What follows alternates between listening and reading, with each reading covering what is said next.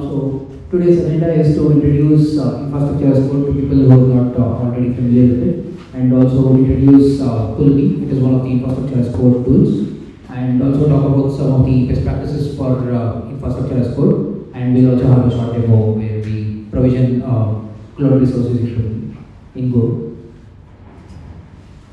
Okay, I think we might have to wait for the lights to go off for this one.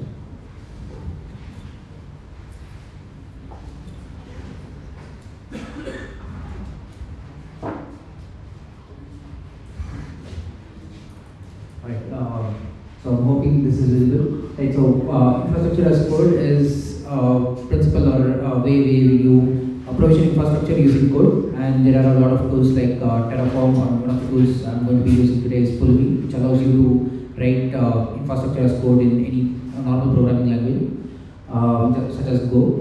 And it is used to automate the infrastructure provision. That is, you can create, manage, or delete your infrastructure using code instead of having to use the clouds portal or the clouds API. You also can have to create the infrastructure yourself. You can automate it using infrastructure as code and in a declarative fashion. That is, you mention what you want the cloud resource to be provisioned, and the infrastructure as code tool takes care of provisioning the infrastructure.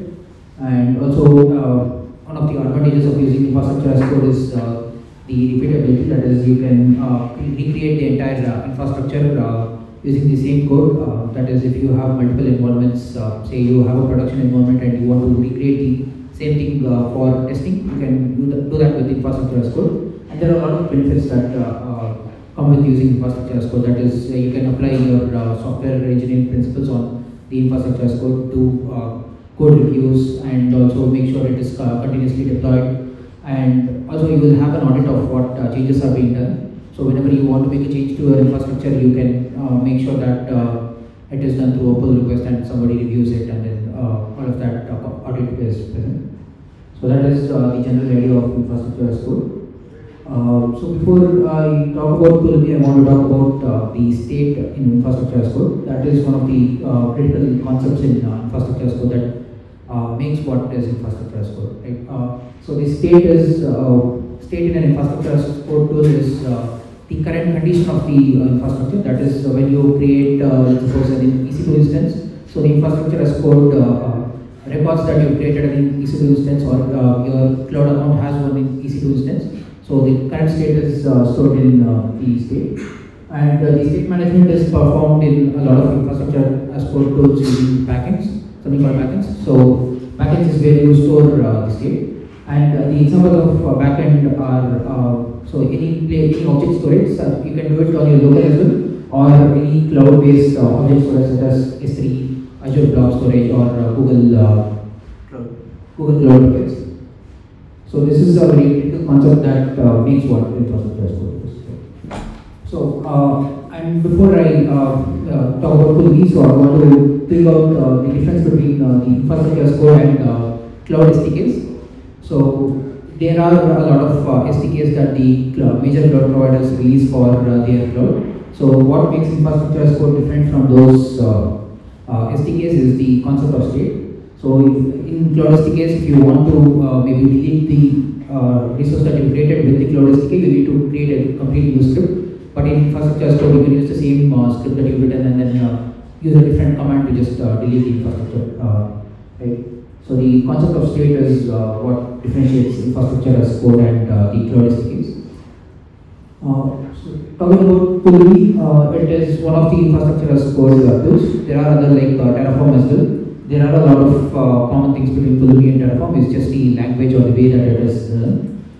In Pulumi is an open source project. It has a lot of stars on Meetup, and it has around 5 programming languages support.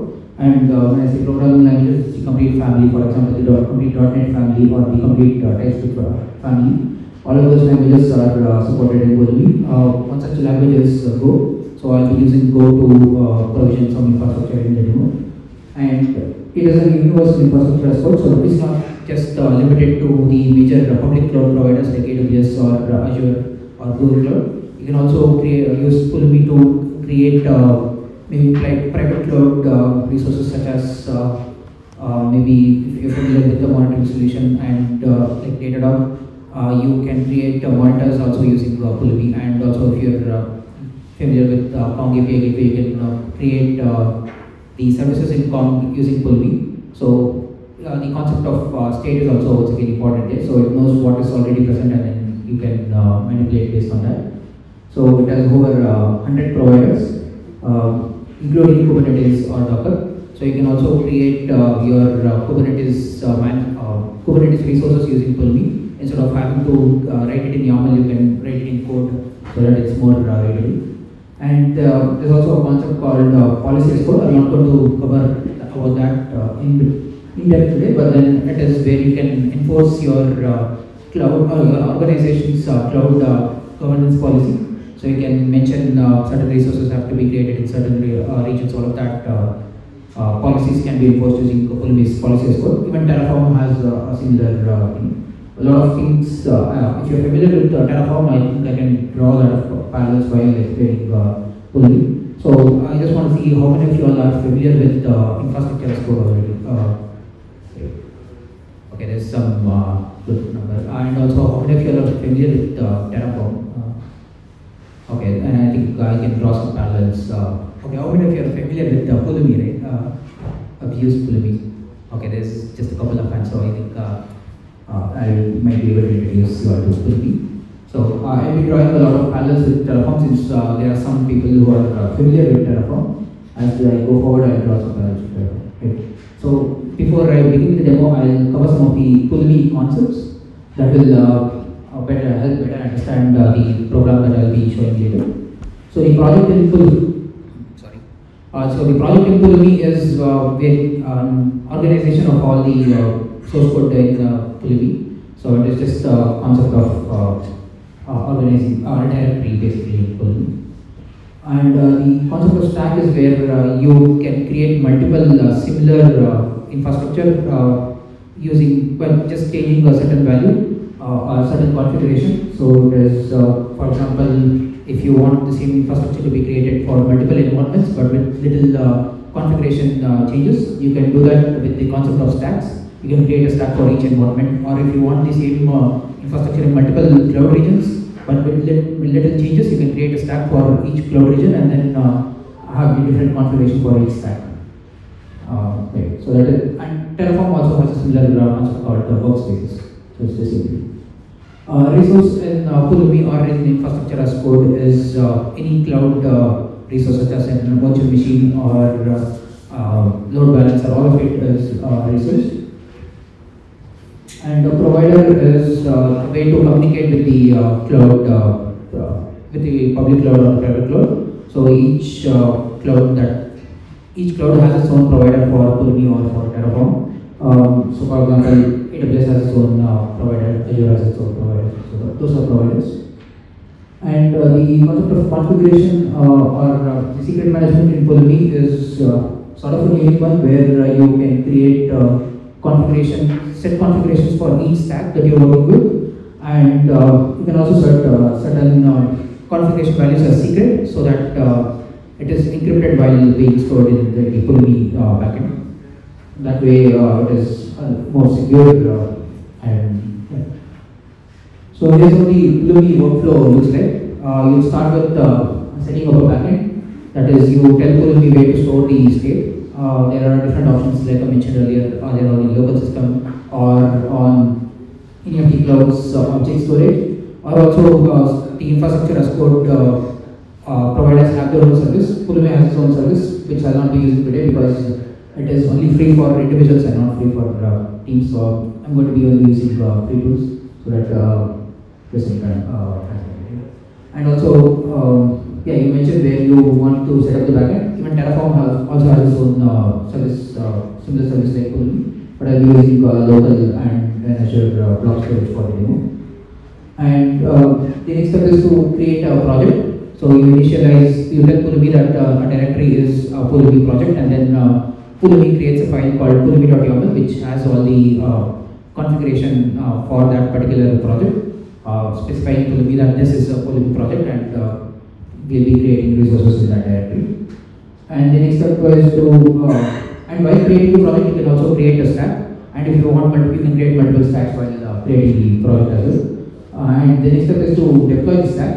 So once you deploy the stack using Pulumi command, there's a command line tool for Pulumi called Pulumi, and you use that to interact with Pulumi. And yeah, you deploy the stack using Pulumi up. And when you run Pulumi up, there are two options: either you can preview what is being deployed and then confirm the deployment, or you can directly deploy it as well.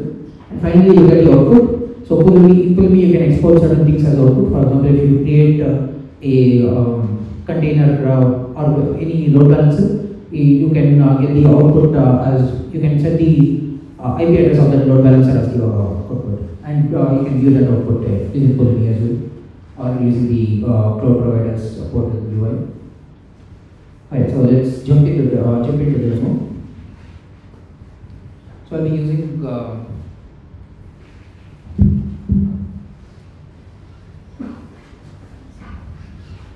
I'll be using Pulumi's examples repo, which has a bunch of examples for the different cloud providers and different languages.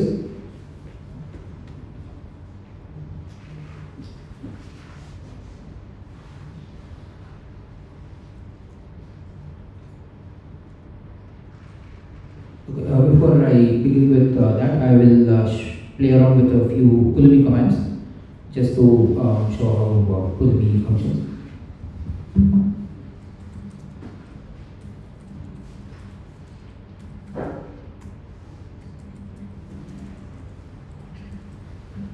So a new project in Pulumi is created using Pulumi new project, and then it gives an option of okay, it is asking me to log in first. Right. So the first step was to set up the backend. So I'll set up the backend on a local file using Pulumi login.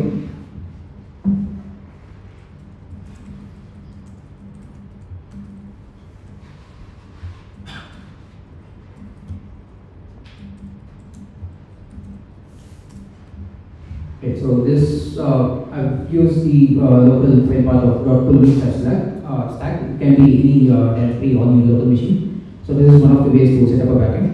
Now that I've logged in as my local user into a local file, I'll be creating a new project in this directory. And you can also check who is the current user. If you're using multiple Pulumi accounts, you can check who you're logged in as. So right now we logged in as my local system user, and now I'll create a new project. So I think Pulumi project new.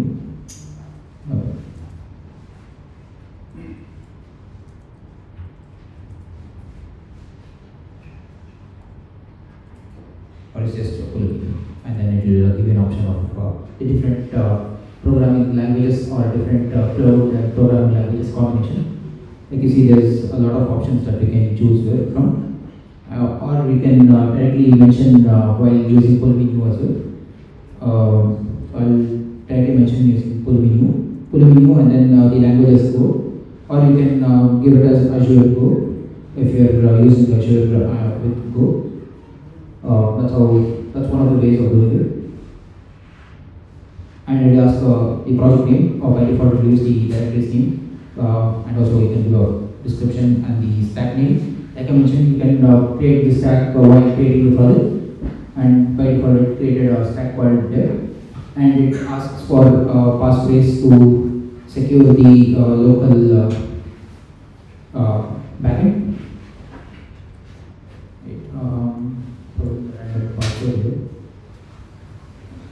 And also, since I'm using the Azure provider, it is asking for the Azure location.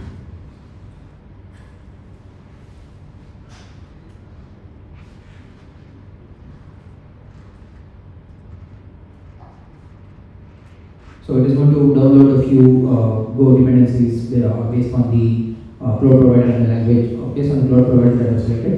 So it is going to download Pulumi and also a few Azure-based Go packages.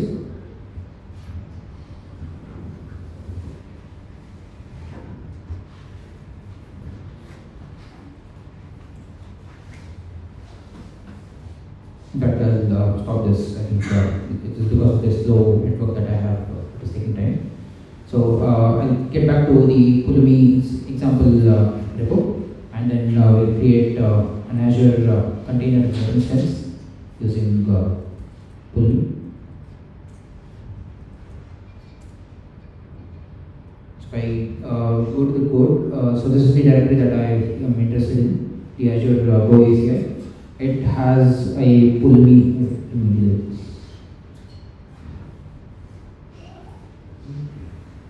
It has a Pulumi.yaml file, which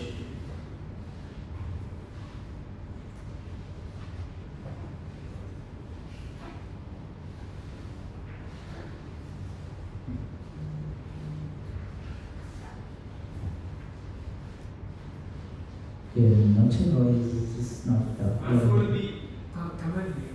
No, I'm trying to move this. You can hide it with the control B. Okay. Control B is it? Okay, thanks. Great. So this is the basic Pulumi.yaml, which contains the name, the runtime, and description. So this was these questions were asked when we ran the Pulumi new command. So this creates the Pulumi.yaml file for each project. And if you look at the other file, let's look at the go.mod. So it is just having two dependencies, that is the Azure native SDK and also the Pulumi SDK. Since we're not doing anything fancy here, it's just the two SDKs that we use. If you look at the main.go file, so this is where we define the infrastructure as code with Pulumi. We mentioned Pulumi, what kind of resources we created in Azure. Just some standard imports that we're doing with the Azure native SDK and also the Pulumi SDK. Right, the error is because my Go path is different from this repository path.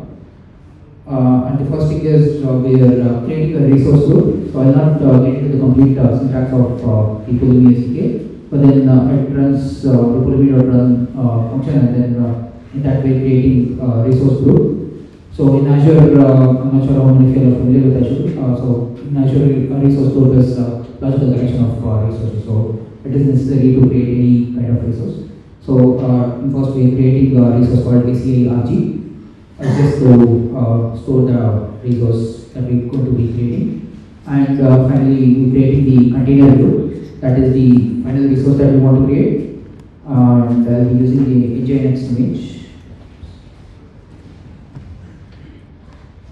Okay, so we're using the Nginx image and creating a container group, and we declaratively mention what parameters that we, or what configuration that we want for the container group. We mentioned the resource group and the OS type, and also what containers need to be running in the container group. Okay, so we are using the image as variable here, that is the Nginx image, and also exposing the port 80. That's where Nginx runs, and setting certain resources for the Azure container. So the Azure container instance is actually based on top of Kubernetes, so the configuration is a lot similar to what how Kubernetes pod is defined. It's just a pod as a service kind of thing. And finally, we are exporting the container IPv4 address as a Pulumi output. So once we deploy this program using Pulumi, we'll be able to get the container IPv4 address as an output, and we'll just curl that to see if our container was actually created. Right, so once I'm in the directory where all the main.go and the Pulumi.yaml file is present. So the first step of the workflow, that is setting up the backend, is done, and the second step is also done because we already have the Pulumi.yaml file. So the third step is to actually create a stack.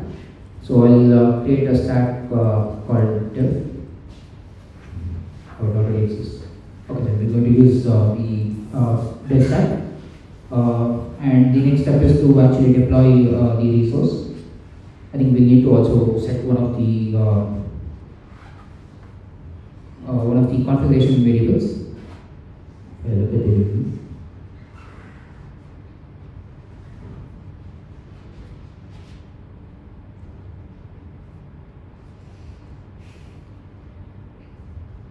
and also the communication with the cloud provider, that is in my case Azure, is done through the Azure CLI AZ. I've already logged in to my account, so that's how Pulumi knows how to communicate with the cloud provider. I think that's a very important thing that I missed. But yeah, that's how Pulumi knows to communicate with the cloud provider. And one of the configuration that the Azure provider expects is the location. So I'll be setting the location as well. So the Pulumi config set is the command used to set the location for or set the configuration. It's the same command to set secrets as well. So while setting secrets, you pass the secret flag. But since this is not a secret, I'll be just setting it as a regular configuration parameter. So now I'll be using the dev stack. It's already covered. Okay, now the configuration is set for the dev stack. If you go back to the directory where we have all the files,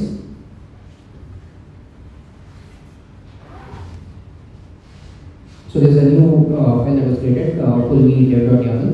So this has all the configuration that we have defined for that particular stack. So this is how we can use multiple stacks. It creates its own file for each stack, pulumi.stackname.yaml, and it will have all the key value base of the configuration that you set. In case you set any configuration as a secret, it will be encrypted in this file using that password that we earlier provided. Right now, so Pulumi up should now create the cloud container instance. Okay, it's asking for the password that we set earlier in order to access the backend. Okay, this is a new stack.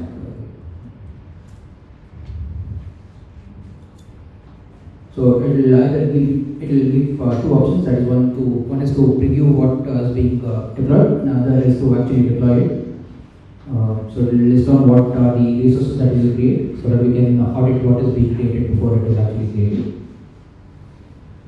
Okay, so it is showing that it will create a stack at the first, and that is not really a cloud resource that is being created.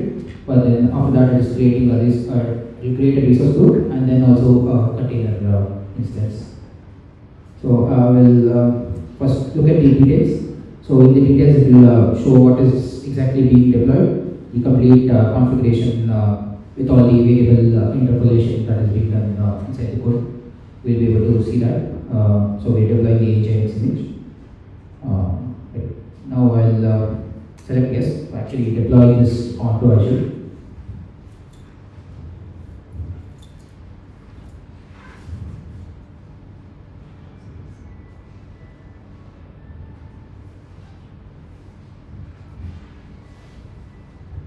Okay, now it is creating the three resources. One of them is the Pulumi stack, the other is the resource group and the container group.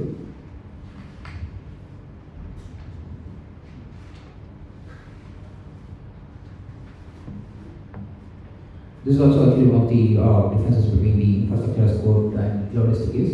In infrastructure as code tools, you get to know what exactly is being deployed, and a lot of tools have the option of previewing it before you deploy. But in cloud SDKs, it directly previews because it directly deploys because you are the one who's defining the resources in the cloud SDK. Just taking time probably due to my network.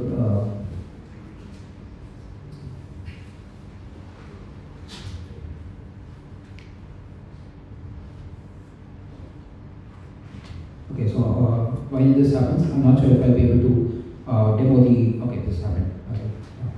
So it outputs the container IP, like we mentioned earlier. It exports the container IP once it is created. If I curl this, we'll be able to see the default Nginx page.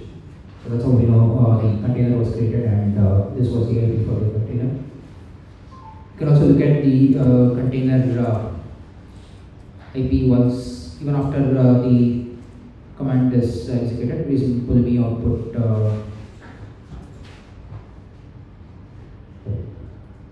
Let me get output Pulumi.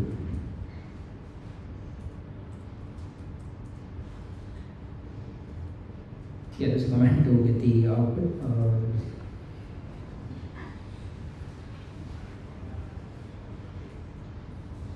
Pulumi stack output, right?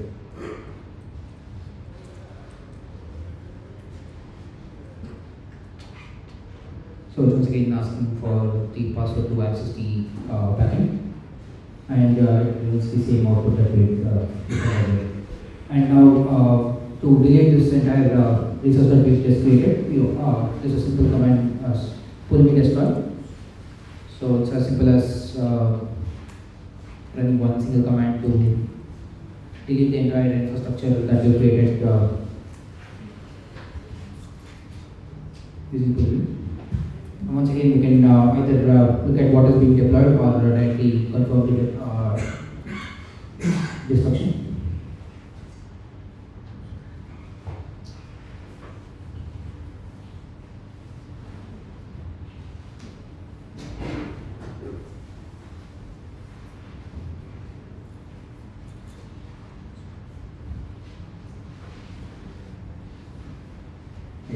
So now if we equal the same IP address, right, we should not be able to get any output because the infrastructure is deleted. So that's how you can maintain your infrastructure using infrastructure as code, so that you get a lot of the benefits that I mentioned earlier. So just it will time out. So it's just for now. So I think are there any questions? So yeah. So it's okay when you do first day deployment with X number of, let's take the example AWS, create X number of EC2 instances. Can we modify the base code itself to kind of implement the number of instances? How is that taken care? That's the first question. And the second question is, can Pulumi also do CI/CD, where I can modify the code and automatically takes care of kind of changing the deployment? Yes, so to answer the first question, that is if you can modify the number of say virtual machines or EC2 instances that you already created using Pulumi, I think all you need to do is just change some of the parameter here. I think it's just for in this particular example, right? So we're just creating one container in this container group. All you can do is add another container or add the increase in number of EC2 instances in the code, and then if you run Pulumi up once again, the concept of state comes in, and it knows how many instances are already present, and it will just update the newer instances that needs to be created. So that's how infrastructure as code tools work. And the second one was to, I'm sorry, kind of forgot. The CI/CD. Yeah, right, the CI/CD part. So Pulumi does have a lot of integrations with the CI/CD tools like GitHub Actions or GitLab, where you can run Pulumi, all the Pulumi commands in CI/CD. Since it's just a CLI, if there's any other CI/CD tool, you can also use just the CLI and run Pulumi up. For example, if I don't think there's a Tecton task for it, so you can just use the CLI and then run it in Tecton, things like that. Yeah. Right. So I think good, right? I mean, I can do another demo. Yeah, 15 minutes. Okay. I'll do the same thing, but using the Azure blob storage as a backend. So now to clear the current backend that I'm using, I'll run Pulumi logout. So this will now log out of the file that the local file I was using earlier, and I can now to create the first step is to actually create the Azure blob storage to store the backend. I'll start with creating a resource tool in Azure to create the storage account and then create the blob storage.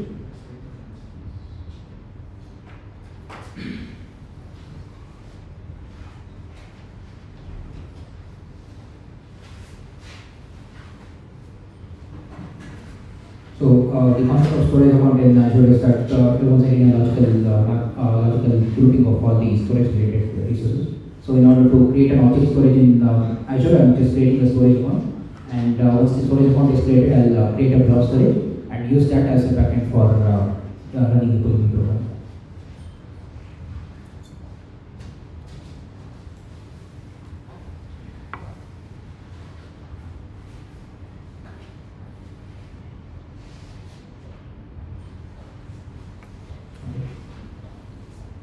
The next step is to actually get the same keys for the Azure storage account.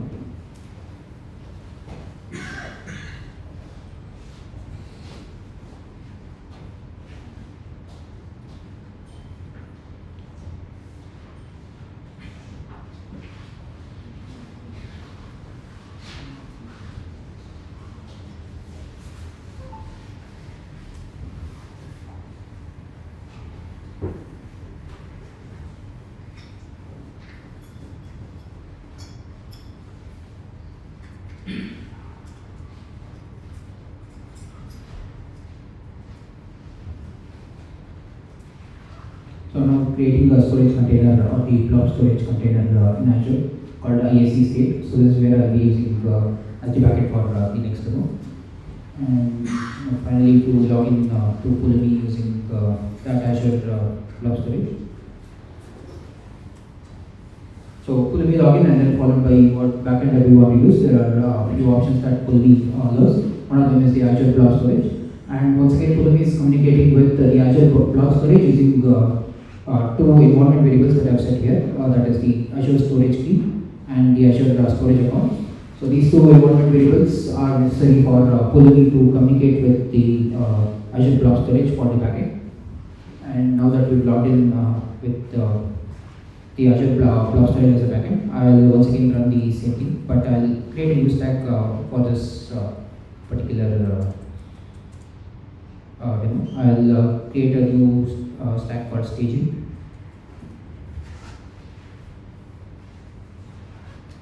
So once again asking for a password to encrypt the backend.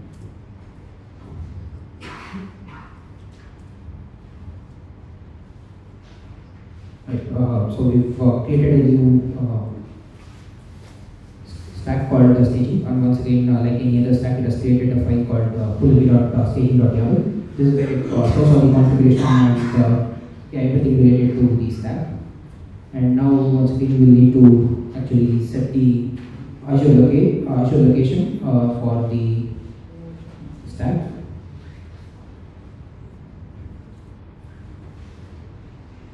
So by default, it was using the staging stack. That's how it knows to set for the staging stack.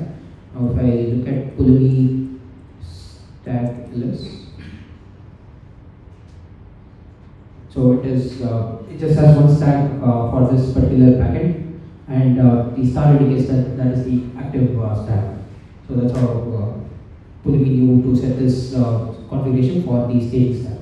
And now the similar command of running Pulumi up will now create Azure cloud instance.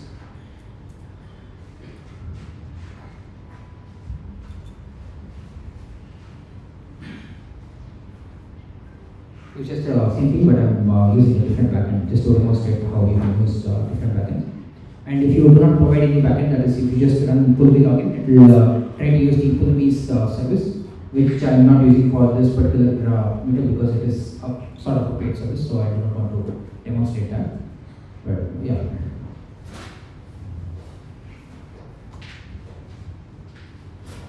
That is running the same thing basically, so I'll go back to the slides and continue running them. So now we saw how infrastructure as code can be deployed with Pulumi. I want to talk a little bit about some of the best practices for infrastructure as code.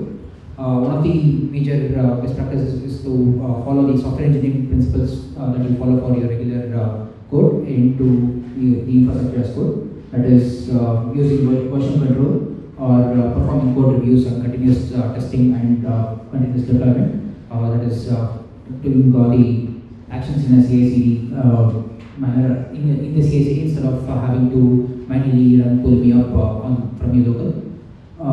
And also the secret management. So identify the right secrets that are in your application, in your infrastructure as code program. That is all the credentials for your database or any such confidential data should be managed using the secret management tool. You can use, in case of Pulumi, it does handle its secrets with the configuration secret manager. But if you're using other infrastructure as code tools, you can use an external encryption vault such as the HashiCorp vault or the AWS secret manager, any of those. That's a good practice to have.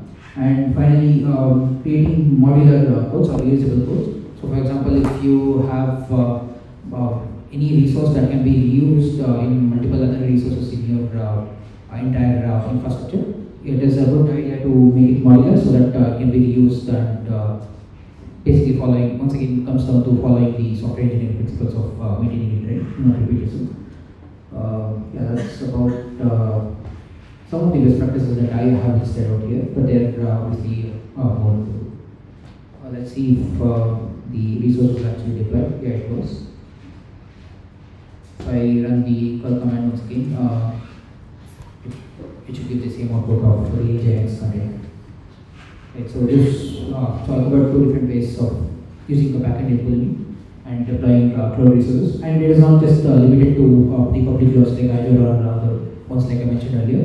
So you can use it for Docker or creating a Docker container or deploying resources to your Kubernetes cluster or even creating other resources such as let me actually go to one of the go to the Pulumi's providers page, so it will give you a better idea about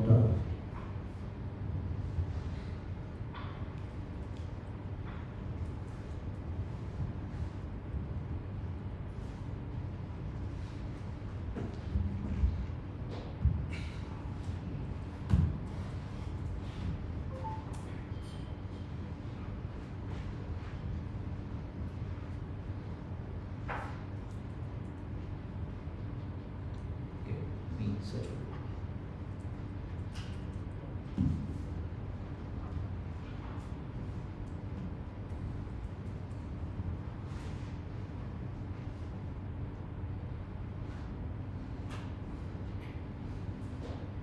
Okay, it was called the registry.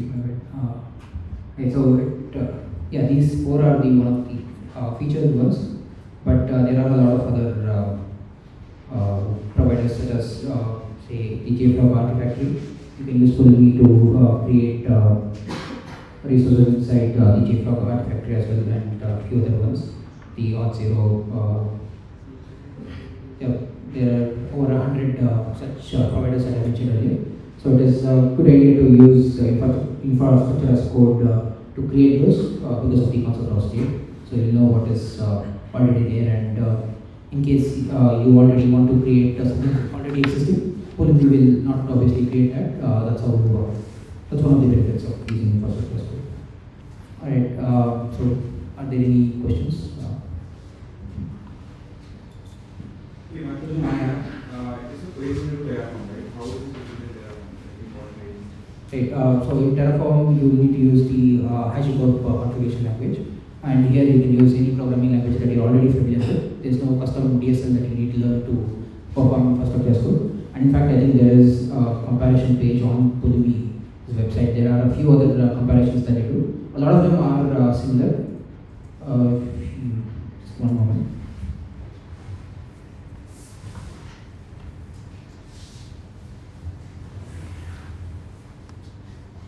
Okay.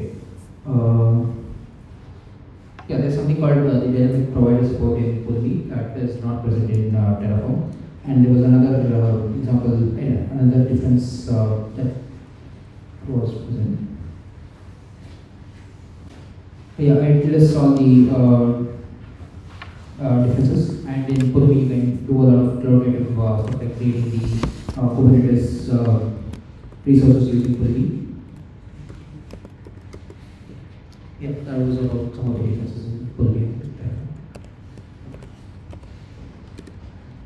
So I have an IEC repository where like the code is written in Terraform. So there are various directives inside that IEC repository like EC2 instances, load balancer, Artifactory, linear. So what is the current workflow is like we add a resource and we create a branch and we push it to the GitHub. So what will happen is it will run the thing and it will post as a comment to the PR. And once it is merged, Terraform will apply and the resource will be provisioned. So like I said, in that IEC repository there are various folders. So even I add a new EC2 instance, what happens in the pipeline is all the runners runs parallelly. So all the folders, even though I have not changed, they will run parallelly. So like what is the ideal way? Like it should check the state for all the folders, or there should be a way like it will check the git diff, and if I check the EC2 instance, and it will only plan and apply that.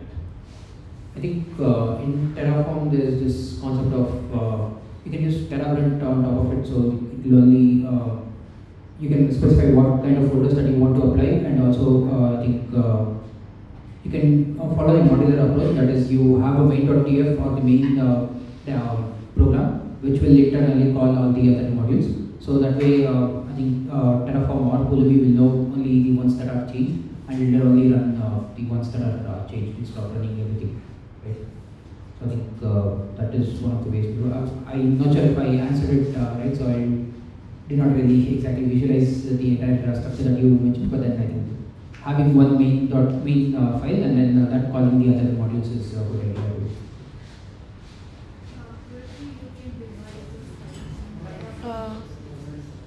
Different Terraform files in different Terraform workspaces. So if it's only one workspace, then only the one thing to be added in. This is a Terraform has to be optional. You want to divide it into Terraform workspaces. Basically, right now, what I'm trying to understand is in what case you might be giving just one Terraform page file. So basically, you have to modularize that.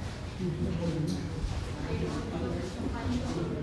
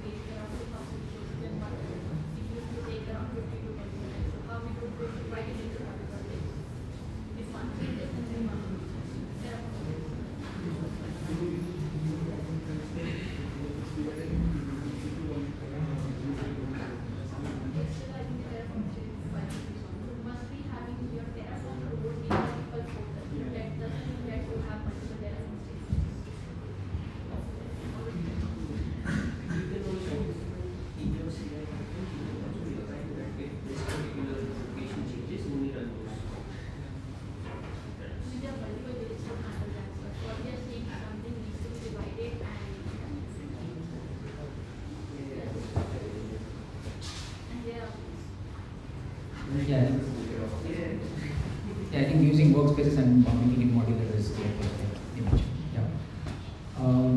Are there any other questions? Yeah, thank you. I'll be around. You can come check. Hi. Good morning. Sorry. This is exciting. This is my first in-person talk, so thank you for having me. Hi, my name is Madhav. I'm going to be talking about a few experiences I had while working on a few things in the Kubernetes API server. Mainly like the things I didn't know, the things because of which I didn't know, I got confused, pitfalls I had, some fun misunderstandings in the community, etc. So a little bit about me.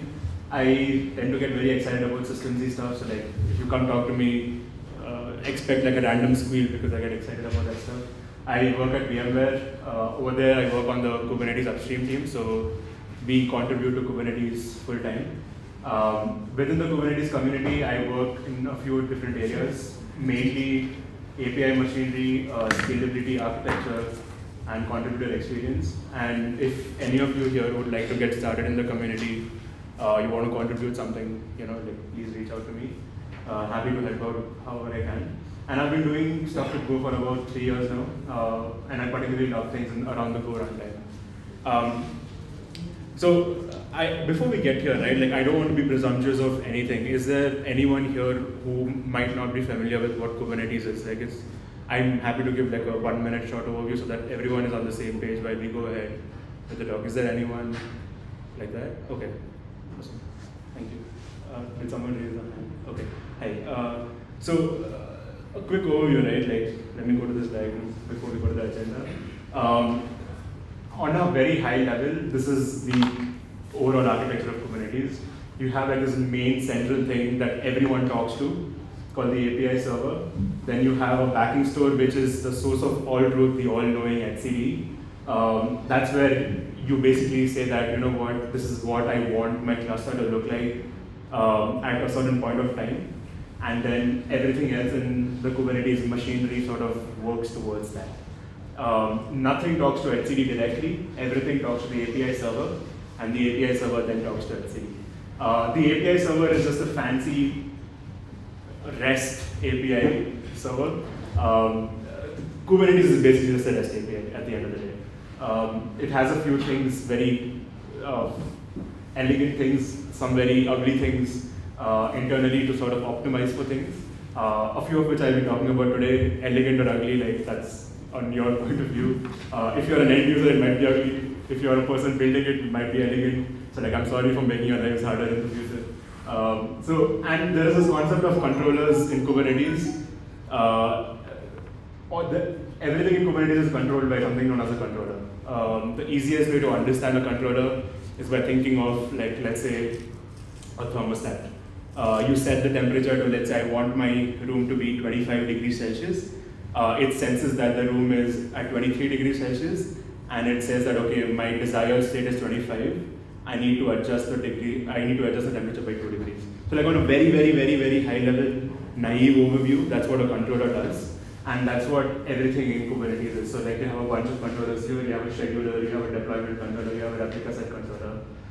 You have a controller called the kubelet.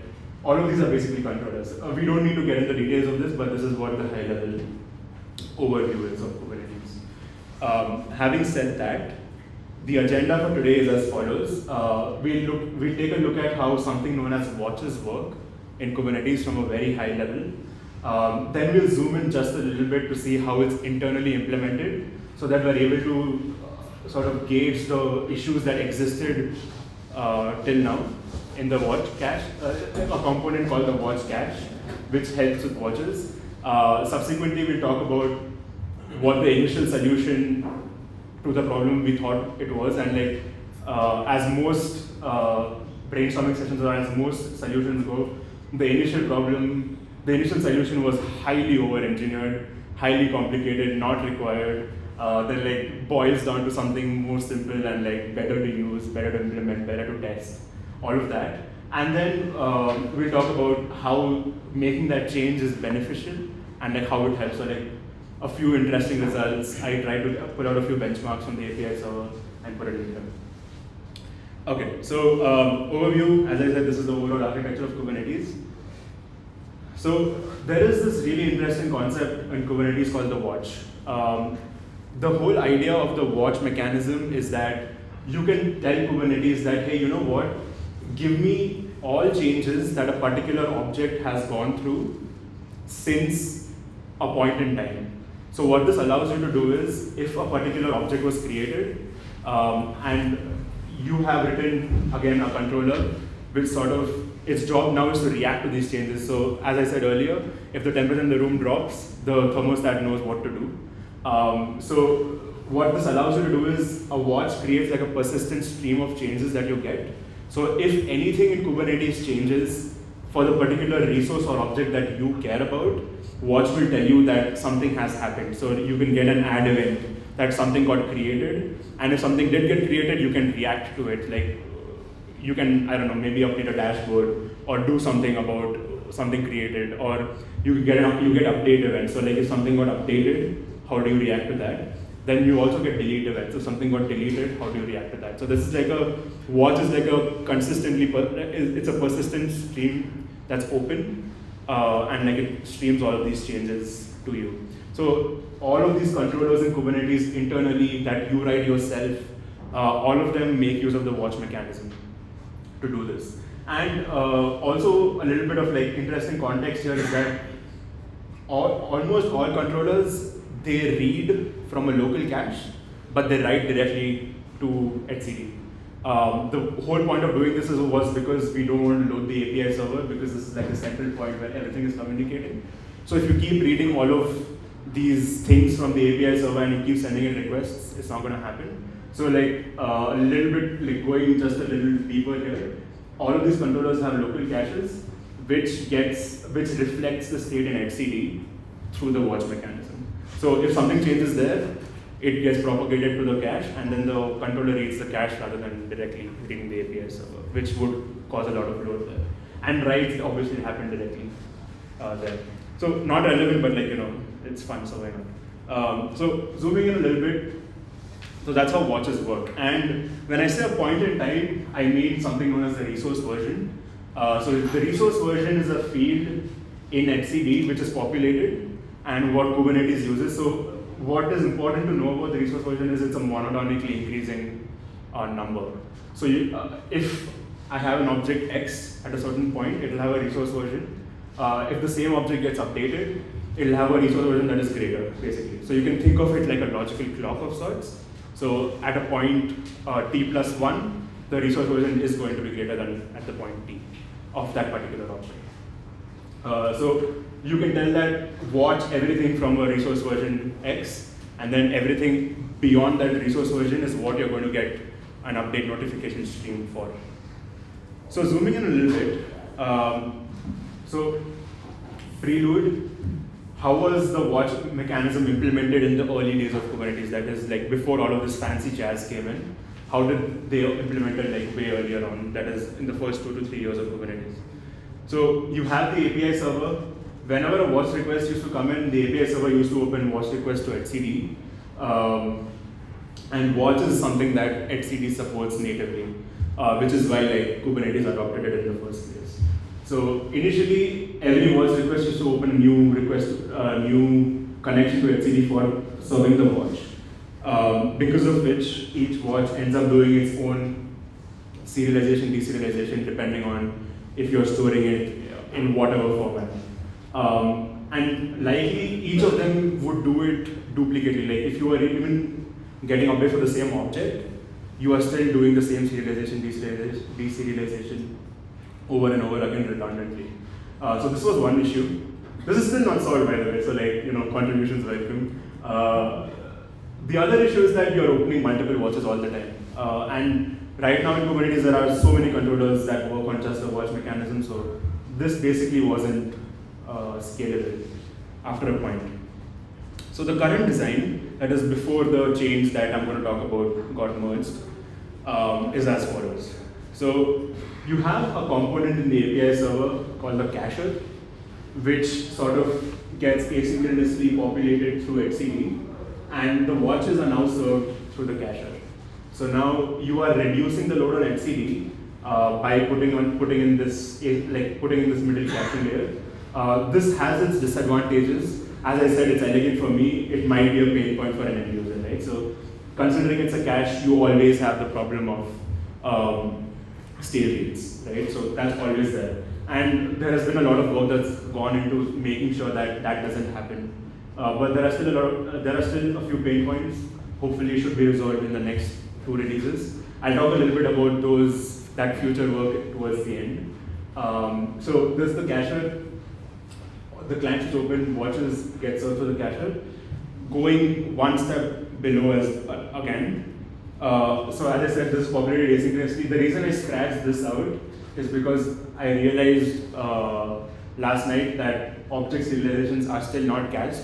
So you are still doing it redundantly, which is why I said, like, if anyone wants to, you know, help out, please reach out. So this is not done yet, but you are reducing load on etcd. So thumbs up there.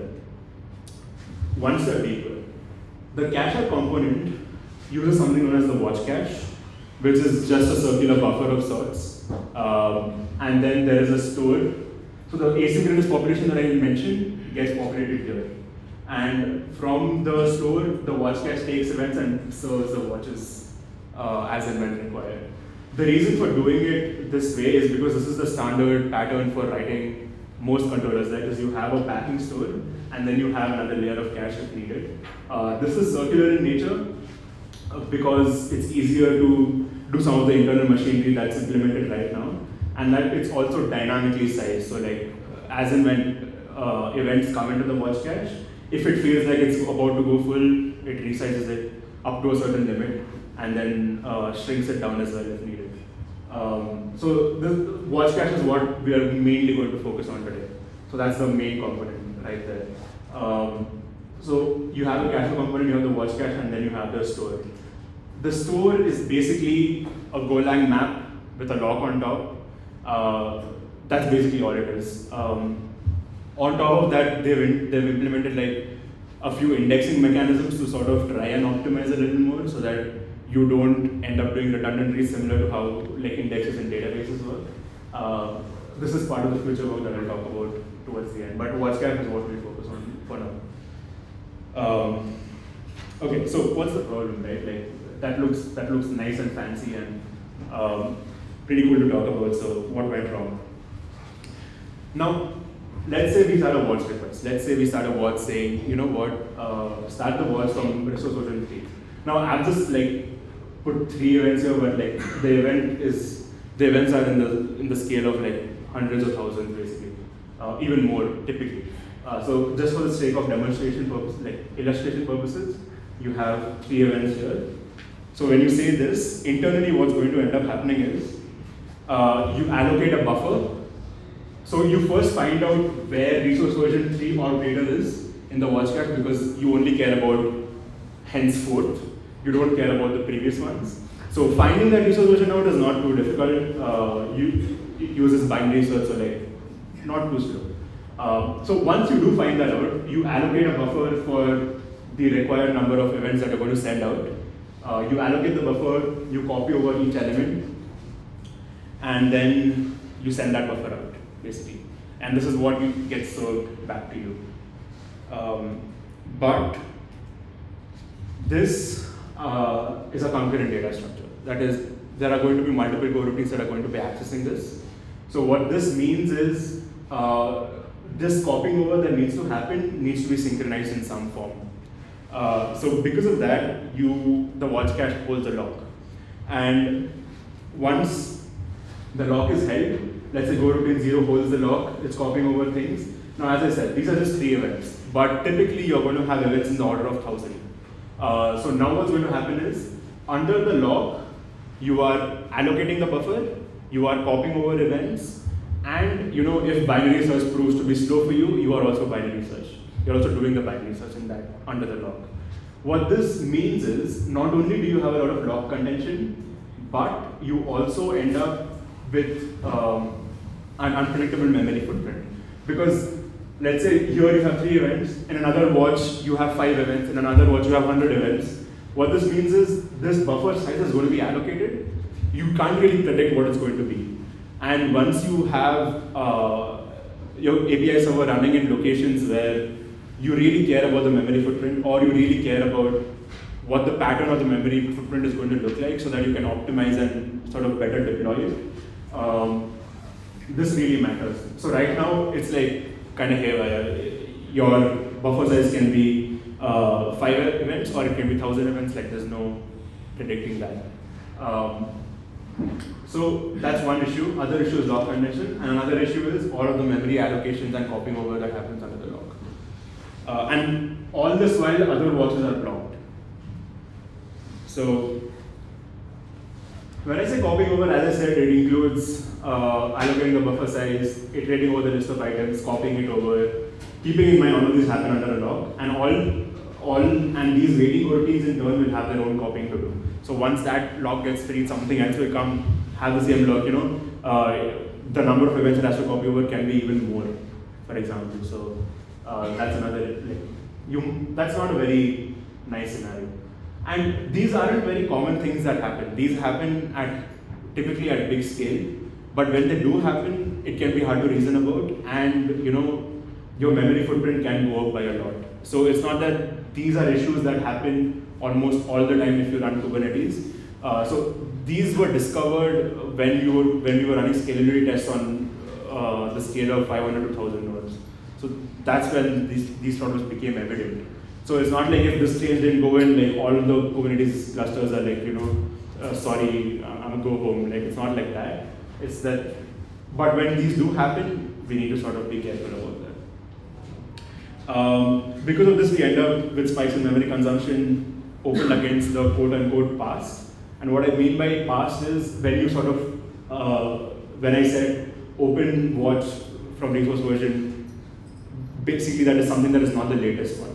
So when I said 3 earlier, there was already 4, 5, 6, so like that's called opening a watch against the past. So that's when these problems are become, probability of these problems occurring increases in those cases. The solution. So I'm just going to talk about the solution we ended up doing. The initial proposal was we have like a B tree, and then we keep track of like what indices are happening, what resource versions are going in, and we're like, why this is like so insanely complicated? This is going to increase memory consumption. Is that a trade-off we're willing to make? Probably not. So, and there was a much simpler one because of the ring buffer, because of the watch cache being a ring buffer, and like that sort of simplified things a lot for us. So the solution is, don't copy over everything under the law. Introduce an interval that tells us what we want to copy over. So that's called the watch cache interval. Introduce an interval for that. The interval basically consists of a start index, an end index, which points to the interval of events we care about. So now, get the start and the end. This is your data structure now, and you send that over, release the lock.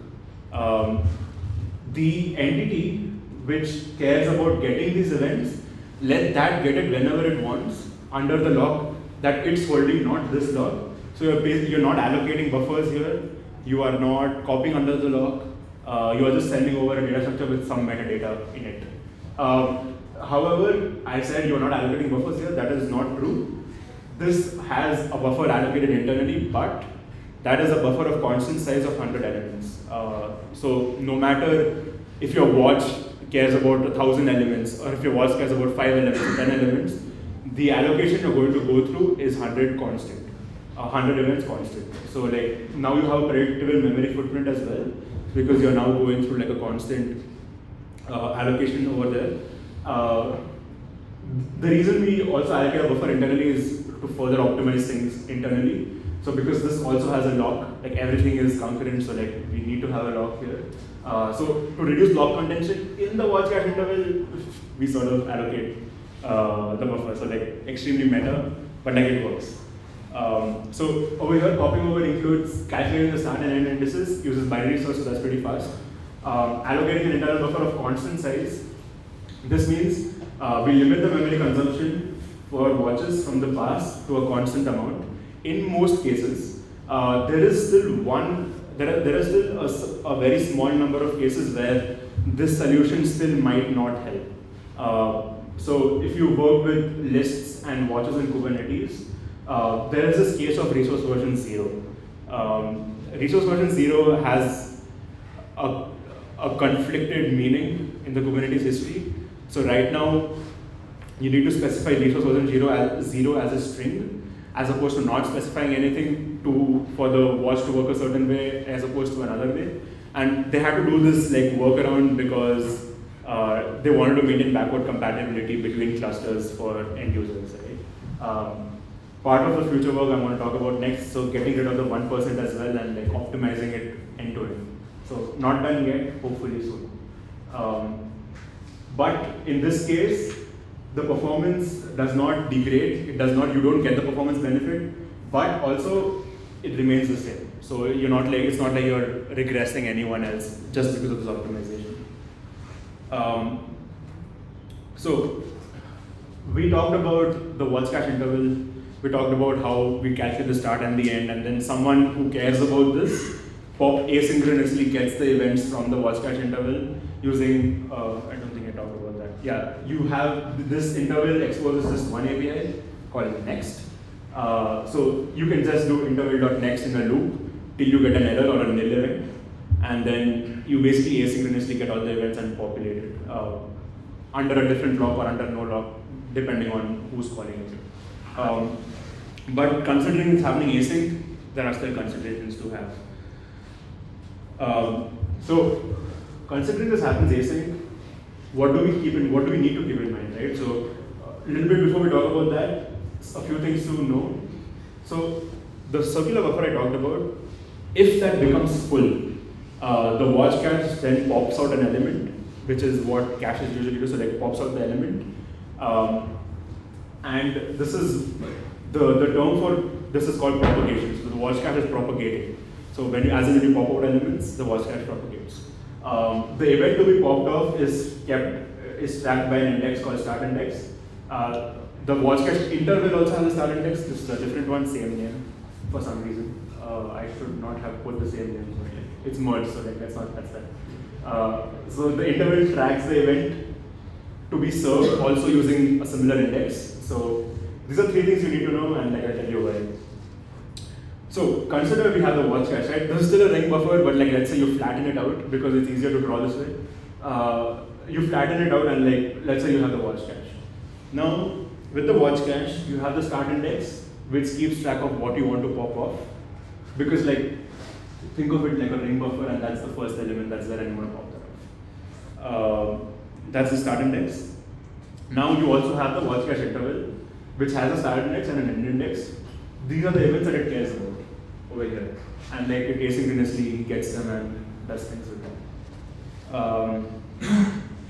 Now, if propagation happens faster than the interval serves events, right? So what does this mean? If the watch cache ends up popping events faster than the interval.next is called, what's going to happen then? So this is something we need to be very careful about. So let's say the propagation happened. So now you have the start index here, and you have the watch cache interval here. What this essentially now means is all events from here are not there, and the watch cache is only valid from the start index. So only from here is what you care about. Which means the interval is now in a position which is an invalid area of the watch cache. So this is something we need to be careful in how we handle. Is what I'll tell you why. So interval is invalid, and we mark the interval as invalidated. And once an interval is marked as invalidated, you basically can't use it anymore. Even if you try calling .next, it will return an error to that API. So once it's invalidated, we stop the watch. So there were a few decisions to make here. Do we stop the watch completely? That is, do we break off the watch? Or in watch, when you open a watch, there's another error you get called resource too old expired. What this means is the watch cache is stale enough that you probably should try opening another watch. So that's the error you get. So resource too old expired. So that makes more sense to tell here because the interval we care about is not valid, and the window of the watch cache is basically propagated forward. So we are now way ahead in time, and you are still sort of stuck behind. So you need to do something about that. So expired makes sense, but we need to also take care of custom clients and users that use the watch mechanism. The resource to old expired is not an error that the watch cache originally emits. So emitting an error like this for a custom client can be new behavior and can be a breaking change. So we don't want to do that. We can't break Kubernetes clients. Like we'll get sued and I won't have money in my bank anymore. So what we end up doing is we stop the watch. This was an acceptable trade-off for the following reasons. We typically, most custom clients or most clients use the watch through something known as the reflector. In the Kubernetes client library, there's something known as the reflector. The reflector is basically like a wrapper over the Kubernetes client, which sort of helps with these initializing watches. And more importantly, it has retry mechanisms inbuilt. So once the watch is stopped, the reflector automatically will reopen the watch. And once the watch is reopened, if that validity is still not corrected, then it will return a resource toward expired, because now you are getting the resource toward expired from another component, and which is not the watch cache. That is the component that the reflector talks to. So this is same as the original behavior. The only trade-off is that you are going to have to reinitialize the watch. And that seemed acceptable, considering we aren't going to break anyone. So that's what we sort of went with. So we stopped the watch as the interval is invalidated. And that was the whole sort of end-to-end solution that we implemented, right? I feel like I've been talking way too much. Does this make sense so far? Any questions before I show up the results? Yeah. Okay. Sorry. So you were saying.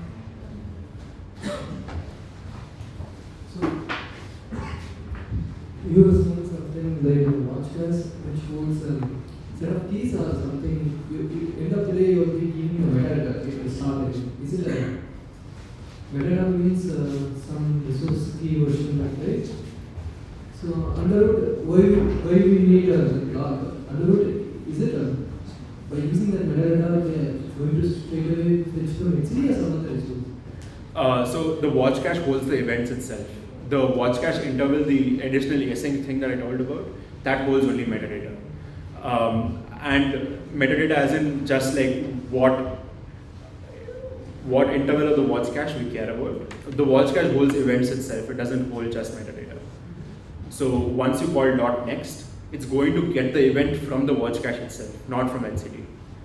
So because of that, we need to hold the lock on that. Okay, every index Yeah. literally calls the cache. It gets the event from the cache, exactly, yeah. So basically, there is in Kubernetes, there is an option to leave it 100. That is what the next will do, right? So right now, the watch cache does support limits, and that is functional right now. But there is another thing in Kubernetes called continue. So if you specify continue, this whole watch cache thing will just be bypassed and the request will be served from HTTP directly, because watch cache does not support that functionality yet. So if you do specify a limit will be sort of, but limit is part of a list request. The watch is a different one. So like watch just gives you a stream of events to sort of act on. If you open a list request, that's when you can specify a limit parameter and then limit the number of objects that you care about and things like that. But with the watch, you're opening a stream basically. Sorry, I have another question. So this watch cache is there, right? So there are multiple resources in Kubernetes. Yeah. So you're saying that the start end will be presented in metadata. Let's say I'm watching for a pod resource. Then there could be multiple resources would be there in cache. Yeah. How the start and end will be? It told me in a single sort, right? Is it this cache is per resource type or? This cache is not per resource type. It is one cache which is populated with all events. So this is something that I'm not sure of, but this is my current understanding.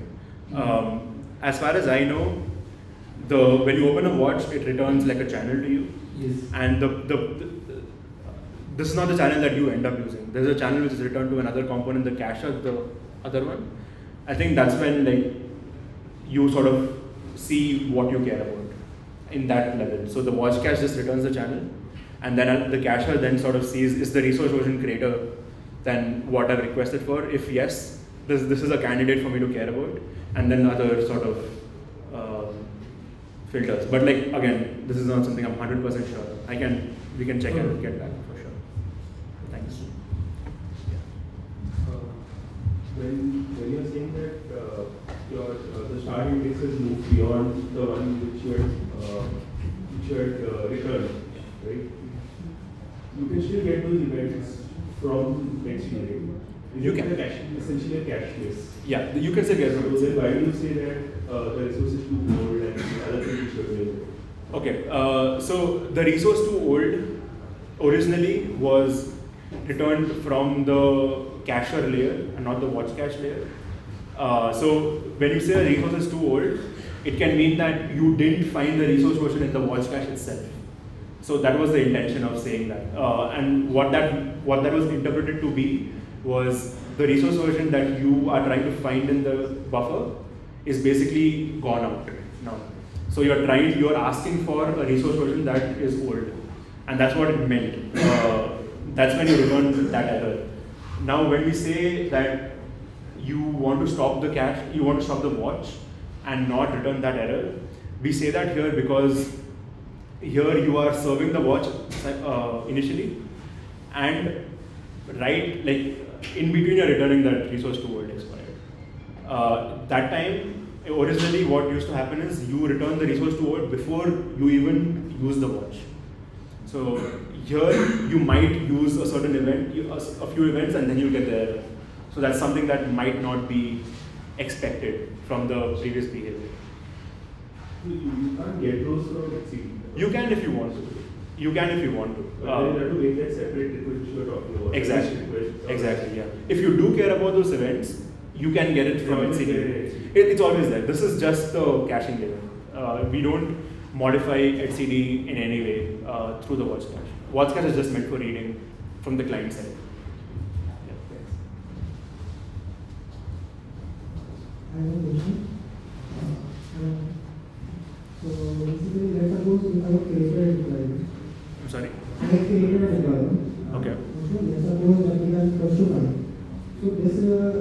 information goes to HTTP, Yeah. then this information comes to watch test, right? Yes. And if I'm not sure about it, I'm not actually concept like of watch test, is that it will from like every code or any container goes wrong. So instead of going to HTTP, it will first goes to watch test. Yeah. So yeah, that's correct. So when the request sort of enters the API server, there are a few what Kubernetes calls as filters it runs through. So first, it will reads the watch cache. Then if it's, because of a few conditions, if it's not able to serve it from the watch cache, it goes to etcd directly. But I'm not sure if this is the case with like single object get requests. I'm not sure if they are directly served.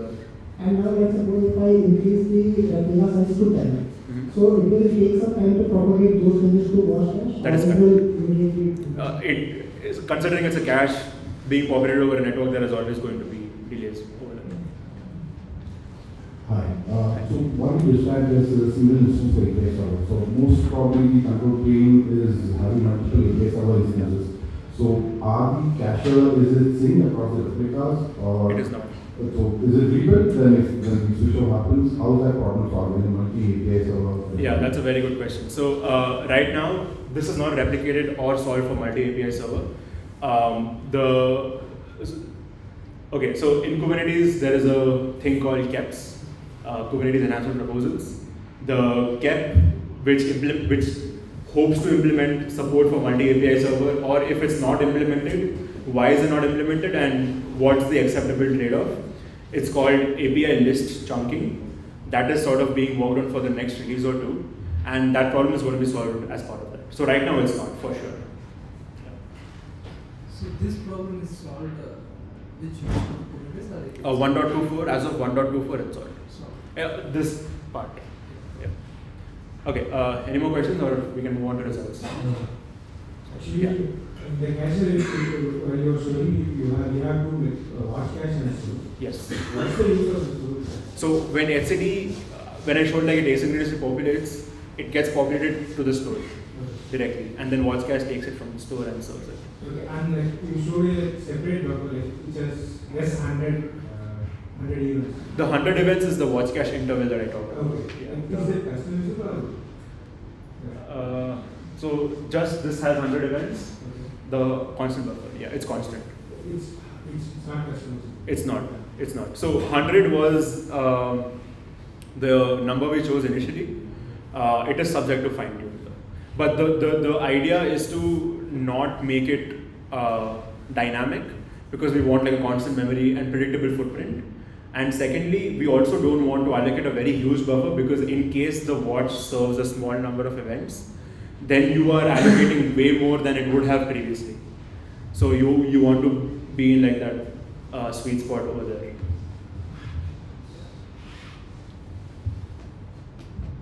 What happens after the events are freed up? Sorry? What happens when the buffer is freed up? Buffer is freed up. Which buffer? The 100 events? The 100. Okay. So when you call next, it first checks if the buffer is filled or not.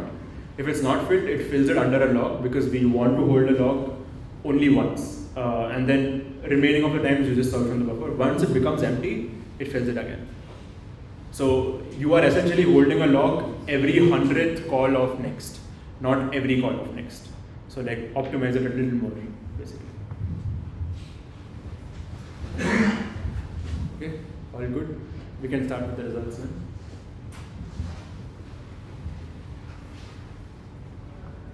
Okay, so few basic benchmarks. So this was a benchmark that was run in the API server to sort of get, this was the worst case benchmark, by the way, like to get all possible watch events from the starting of the cluster. So like you are serving as many events as possible. So this is the worst case scenario. And in the worst case scenario, you have allocations happening here, which, yeah. So old allocs, new allocs, you have 819 KB. After the change, you have a constant 1 KB. 1 KB is because like 100 events. So that's the size it comes up to. So you have a 1 KB allocation, old allocs. So this is where you have 3 new allocations constantly. This is because you are returning like a data structure which is a pointer, and that object that by default Go puts it on the heap rather than on the stack. So because of that, you have 3 extra allocations over here. So that's the downside. So if you do care about that, there might be ways to fix it, which I haven't been able to think of yet. An acceptable way to fix it rather. And even if you see the CPU time, right, that takes 1.17. I couldn't even measure the time. Like, maybe the benchmark isn't probably very good. So if you're getting 0.0 there, but you do get some improvement. The considerable significant improvements are in the allocations here. So moving on, the memory usage, as you saw, 819 KB and 1. This is the worst case. I'll show like a few middle cases as well after this. So this is what I pulled out yesterday. So if you look at 3/4 of the events, that is like you request a watch from basically if you want to get the number of events that are 1/4 or like the end 1/4 events, so like the remaining towards the end quarter of events that you care about. So if that's the case, you get allocations around 20 KB here. And then if you want half the events, you get the allocations over here. If you want 1/4, that is, if you request at like the point which is 1/4 of the history, that is basically 3/4 of the remaining events, you get over here, and then if you want all, you get that. But the point of doing this was to show that depending on what your resource version is, your memory footprint is going to be that. So it's not going to be a constant thing. But because of the change, you have a constant 1024, basically. So that's the point of this graph.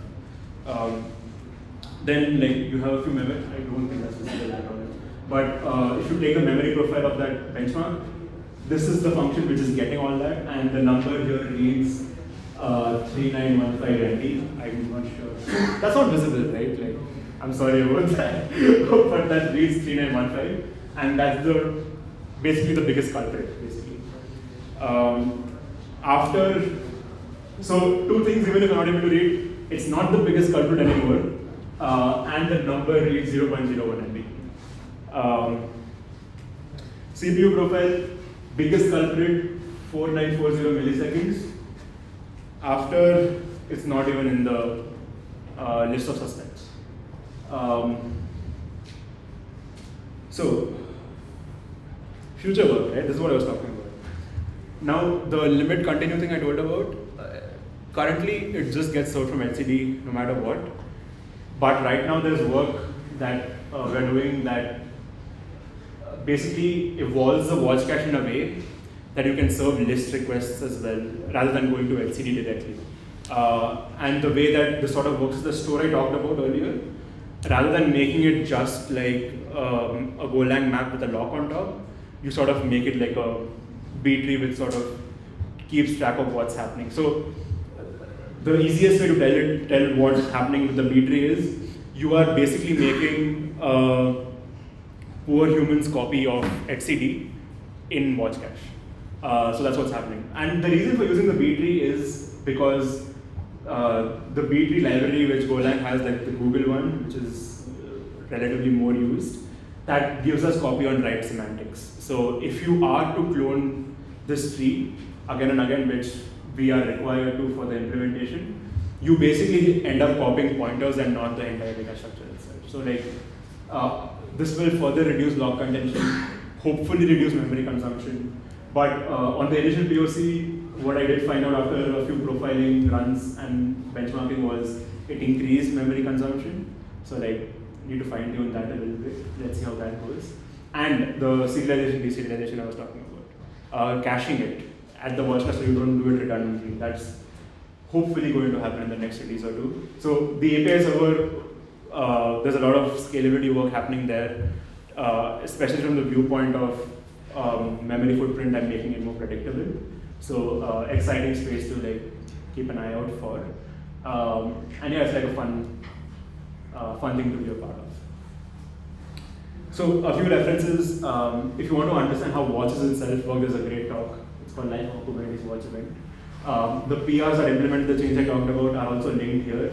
And the tracking issue for future work, in case you want to follow along, is linked here as well. So in cases of interest to you, this is where you can find more info. And thank you for attending and listening. You can reach me on Twitter or the Kubernetes Slack. Always happy to help out with questions about this, about Kubernetes, about contributing to Kubernetes if you're interested. Stuff like that. Yeah, I think thank you. Of this session, little introduction about Mercari. So it's not just a sales pitch. I want to really introduce what is the problem we are facing in my team. So mission in Mercari is to create value in a global marketplace where everyone or anyone can buy and sell.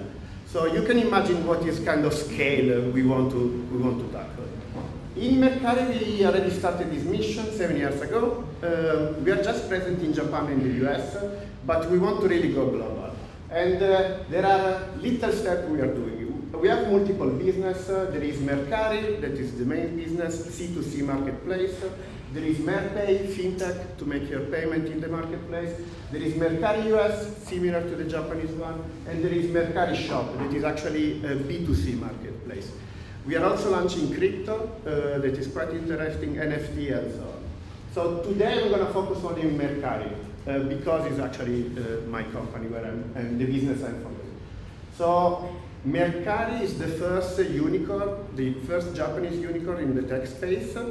And we are basically solving the C2C marketplace problem. So we have users exchanging their belongings, usually second-hand. And why it's so successful in Japan is because people take care a lot of their belongings. When you buy something second-hand in Japan, it's almost brand new.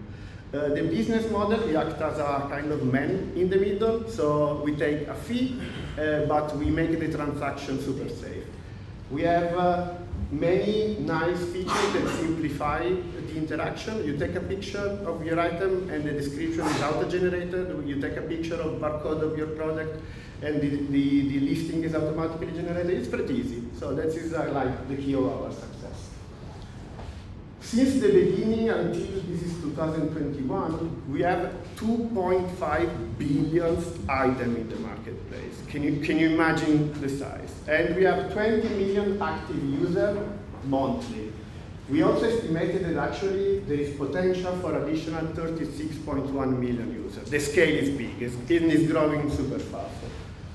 So why in this context metadata is important? Let me try to simplify the problem statement. So this is a transaction. In the middle, we have an item, what we call an item. We have a seller that is selling, and a buyer is buying. Easy, you can accomplish your mission. But the reality is that there is a marketplace. This marketplace is full of items. Seller cannot sell their item, and buyer have difficulty to find what they are looking for. So how can we help those people? Well, but in addition, what is the biggest problem? The biggest problem, if I'm going to sell an iPhone, the way I'm going to sell it is different from you, for example. You are selling the same product. In the description, I will write iPhone 12, color black, blah, blah, blah. And maybe your listing will be, that's my iPhone. So how a buyer that is looking for an iPhone is going to do? So let's simplify. This is like a little blue creature. So, and those creatures are all the same, but inside they have different feelings. How can we describe those feelings? We enhance them with eyes and mouth expression. So basically, as per the metadata definition, we are describing data using other data. So we are describing emotions using eyes, mouth, and so on. In this way, the life of the buyer is much more simplified because, for example, we can index this information, and if our buyer is looking for happy items, now they can. It's pretty easy. It's pretty easy. In addition, this is a common problem when talking about metadata. If you have an easy way to identify items, you can also understand those items. So how many of them are happy, how many are sad, and so on. Summarizing, why metadata is important. Mercari is a huge container of unstructured user-generated data. If we combine with metadata, that is actually data, described data, we can improve what we call sellability. Seller can sell fast, buyer can exactly find what they are looking for, and actually leveraging machine learning and artificial intelligence, we can create easy correlation. The simplest example, when you buy something on Amazon, there is also, oh, other customer bought this, other customer are interested also in this topic. So metadata helps a lot. What was our journey in my team? We literally went from 0 to hero. Let me use the story. It's oversimplified story, it's much more complex than that, but I think give you a good understanding. So step 0.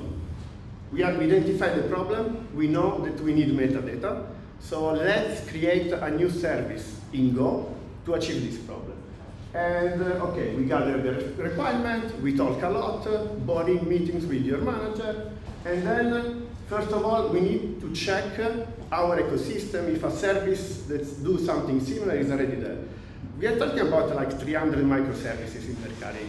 If everyone has a good idea to start a new microservice, it's very tricky. But in this case, we didn't find anything. So we write our design doc following our company template, and then we ask architect, business analytics to review and check. But you see, the design is pretty simple. We are not trying to solve rocket science problem.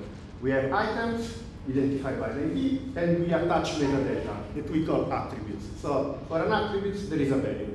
What is an attribute? Color is an attribute. Red is its value. Step 1, we use gRPC in our microservices. So let's start from the interface. What our service is gonna provide to the entire microservice ecosystem. Again, this is basically the proto-buffer representation of what I showed you before. We don't start from scratch when we write a microservice. We have a template for Go microservices that we call Mercari EcoJP. And actually, why we are doing this? Easy to develop code structure. We try to follow some pattern, naming convention, CI settings, Docker file practices, how we build our Docker image, and also common observability code. Why this is so important? It's so important because my team, my engineers, can focus on the business logic. So we go directly to the point. And quickly sharing with you, this is like the same structure we use in all microservices. The first layer, gRPC. So basically, we translate in code what we put in the proto-buffer, in the interface. Simple. Service, here we write the business logic. Okay, when we receive a request, this is an item, this is an attribute, is valid, is invalid, and so on. Then we have repository. These represent the entities we want to use in our service. Infrastructure, so it's basically the code that allows us to write in a database, to retrieve information from other SaaS services. Pretty easy. Just a little engineering on. Having the structure allows us to mock for testing purposes. So I think this is pretty common. We are not doing nothing special. Then we have the environment. Terraform, I think we mentioned this during many presentations, but this is provided by our platform team. We just write a few lines of code and we get development and production environment ready. We build our microservice pretty easy. Here we are not doing anything, everything is already there. And then we want to scale. That is a very interesting about Go. So Go is an easy programming language. You can focus on the business logic. And when my team work on it, actually they think about one user, one item. The business logic work, you get your request, you save it into the database. But in a marketplace with 2.5 billion items and millions of users, this needs to scale. How do we scale? Kubernetes. Pretty simple. We have some automation to create the configuration. And then if we combine together build and scale, we basically using Spinnaker, we deploy to dev or to production. We really go and release our value to the final user. Last part, This is very important. We need to operate these microservices. This is a very simplified overview. Error report with Sentry, DuckDog, alerting on Slack, PagerDuty for on-call purposes.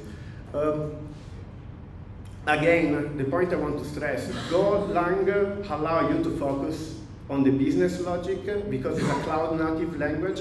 Then you rely on infrastructural code, SaaS services, cloud environment, and so on to make it successful for millions of users.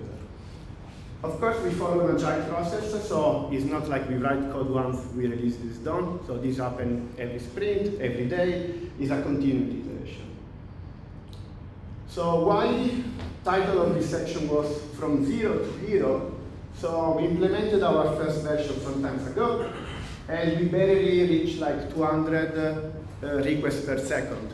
So over time, we reached like 1,500 requests per second. So again, go is simple, write your business logic, deploy using cloud technologies, and then you can have a lot of success. Conclusion. So about Go in general, I just copy-paste from Go Dev homepage because I think it's a very good summary. Build fast, reliable, and efficient software at scale. If you think about my speech, it's basically a good summary about that.